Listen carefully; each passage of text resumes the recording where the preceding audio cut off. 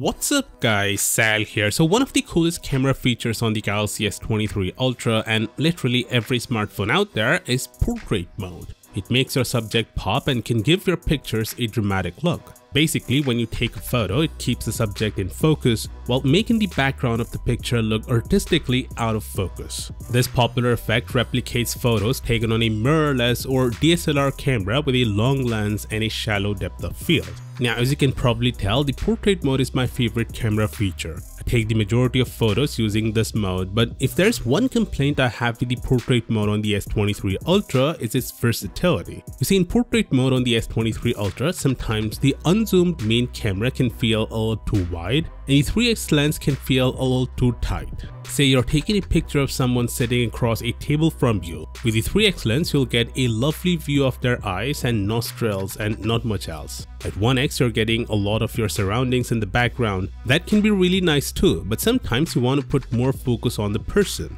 That's when 2x is the real Goldilocks option. We have a 2x portrait mode on the iPhone 14 Pro Max and even the Pixel 7 Pro, but for some reason Samsung didn't enable it on the Galaxy S23 Ultra. Portrait photos, especially when zoomed in, look great, so the fact that the S23 Ultra doesn't have a 2x mode means that Samsung fans were missing out on some functionality that we take for granted on competing devices. Thankfully, Samsung is about to change that.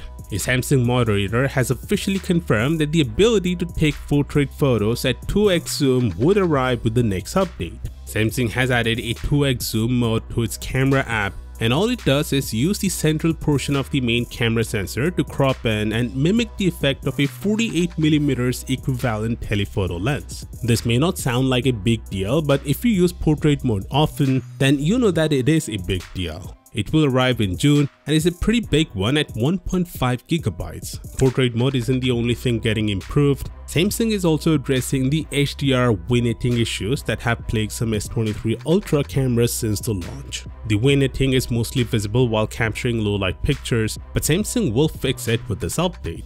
Not only that, but the update will also optimize the performance of the camera for third-party applications. Notably, the quality of video calls will be more clear. As I've said, the update will arrive in June. With that said, the Galaxy S24 Ultra will bring this premium feature back that was last seen on the S21 Ultra. To know more, click here and I'll see you there.